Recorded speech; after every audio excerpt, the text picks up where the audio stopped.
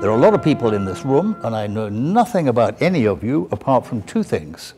Two people fucked to make you, and I'm sorry, but you're all going to die. You could not get more serious than that. And I know this about the, 70 billion people that now live on Earth. So I felt that certainly Eisestein was one of those very, very few filmmakers who was going to be really, really serious.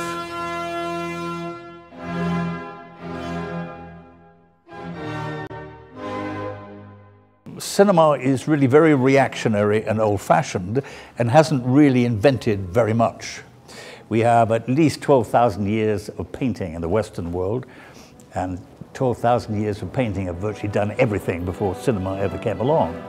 They say, don't they, there were only really two things that cinema has invented.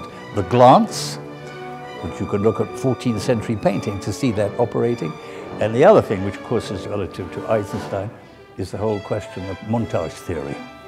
There's an awful lot of academic sort of nonsense talked about montage theory, but it's really only about the notion of connection.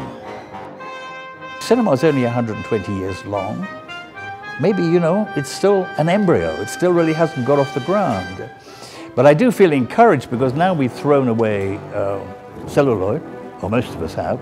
I think that stupid filmmaker Tarantino still films on celluloid, but the rest of us, witness these cameras, are now into a new medium. And I'm quite certain that cinema is already dead, and if it's not dead, it's dying very quickly, and that my great-grandchildren will say, cinema?